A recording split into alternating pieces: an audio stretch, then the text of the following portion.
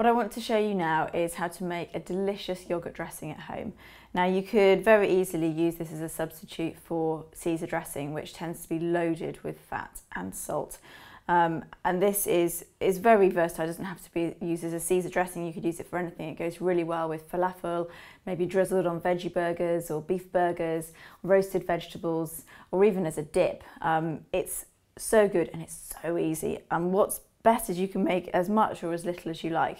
So we're going to make enough for maybe a large salad for about 4 people, but it really depends on how much dressing you like.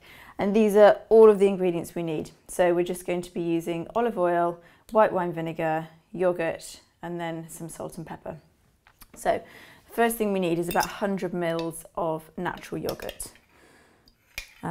This is just normal full fat natural yogurt. So use whatever you have to hand. Okay. And now we're going to add 2 tablespoons of white wine vinegar.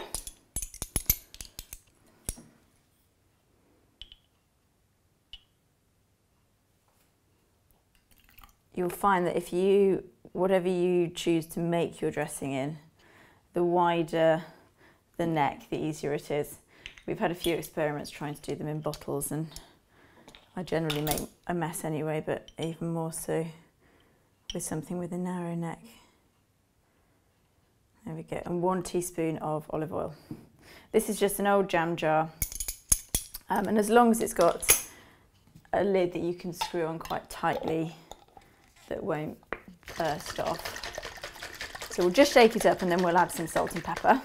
So you can see it's all emulsified immediately, and it's a lovely kind of thick, creamy dressing. So we'll just add a little bit of pepper. Again, the nice thing with making dressings at home is that you can pretty much flavour them with whatever you like. Add a pinch of salt. Go and shake it up again. You can add garlic, you could add mustard, you could add some chili flakes, you can make a sweet dressing, add some soy sauce or balsamic vinegar, and you can see there it's just a gorgeous, thick, creamy dressing it's got a really mild but delicious flavour. So have a go. Really, honestly, try making your own dressing at home. You will not believe how easy it is, how cheap it is, and you'll probably never go back to buying shop bought stuff. So enjoy and let us know how you get on.